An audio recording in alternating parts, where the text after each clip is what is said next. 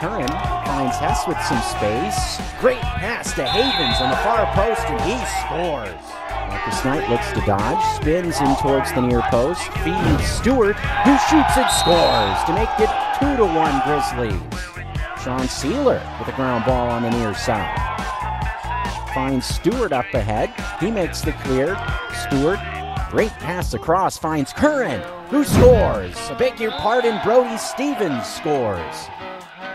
Hess comes into the middle, shoots and scores.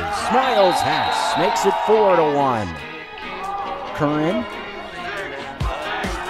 comes in far post, shoots up high, gets hammered and scores. Preston Stewart, give and go, pass from Hess, and the Grizzlies score again.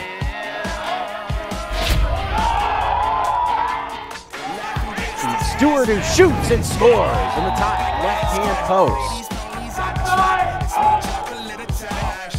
Out in front, stopped by Heaston on the far post. Shot from the near post, Heaston able to make the stop. The far side, Heaston there to make another stop. Right again there to make the stop as Heaston.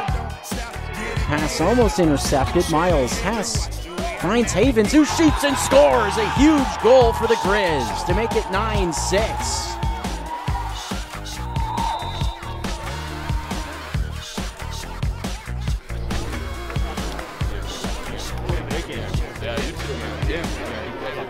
And today, I don't think we would have gotten out of this game if Hunter didn't make all.